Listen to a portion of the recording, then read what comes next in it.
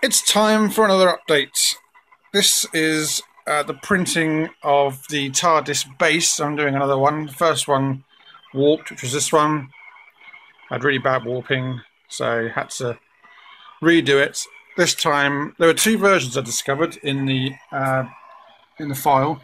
There was this version, which is the hollow version of the base, and there was a solid version. So this time I printed the solid version, because I think I'm going to use it as a pencil or like a pen and pencil holder when it's finished.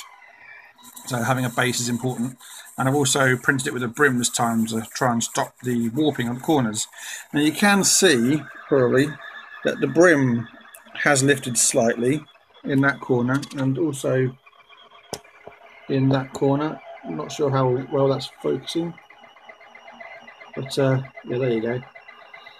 But that's okay, because as long as the main structure doesn't warp, it's okay. The brim can do what it wants. I don't care, because it's going to be thrown away. So that's fine.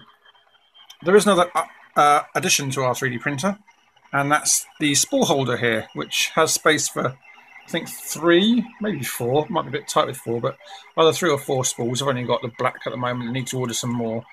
Although it looks quite nice, it's the Blue Eagle Labs one. It's engraved with their logo. It looks quite nice, but it's not very practical for actually adding and removing the spools, because they're held in with these little bolts at the end. So in order to add or remove the spool, you have to take the whole thing apart, basically, take the whole side off.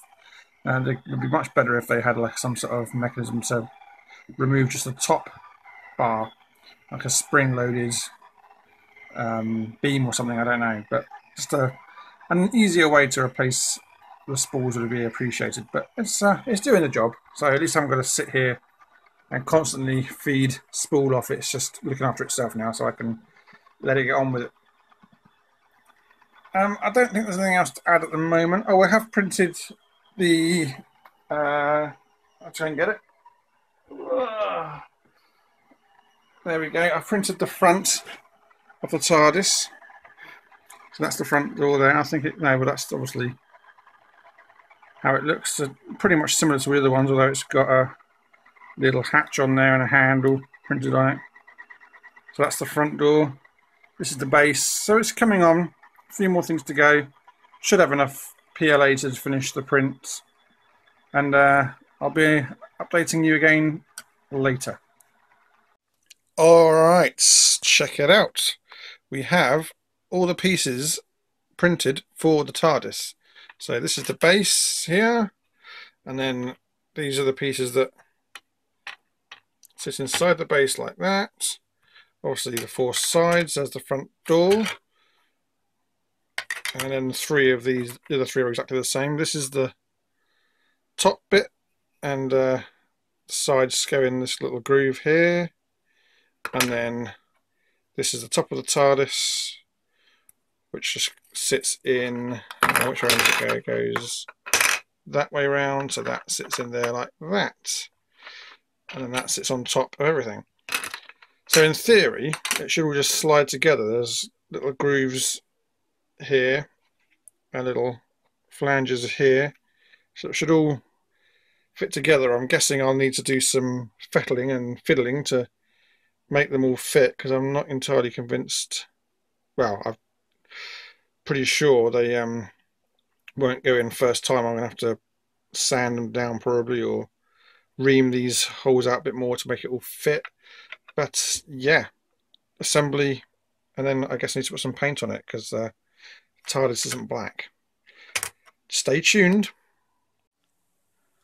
Well, here's the assembled model, completely put together now.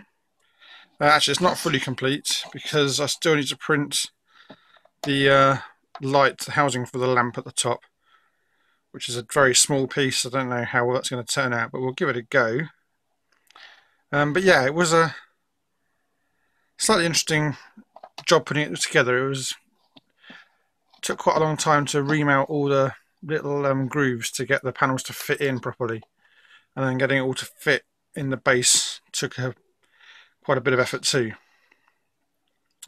But yeah, it turned out quite nice, really. Quite happy with that.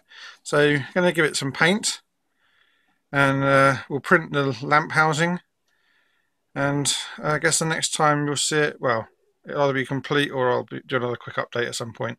We'll see. But that's not looking too bad, I don't think. Quite happy with that. So, as promised, here is the finished TARDIS. It's still been painted. I've done some weathering as well. See, door handles, little hatch.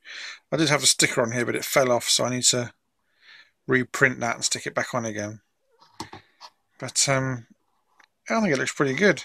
Oh, and the light on top, I haven't done that yet. That's printed out. It still needs to be painted and stuck on, but I'm figuring out what to do with that.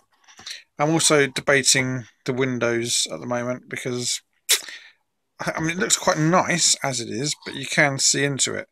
And obviously on the real TARDIS you can't see in through the windows. So I might try putting something behind the windows to block them off.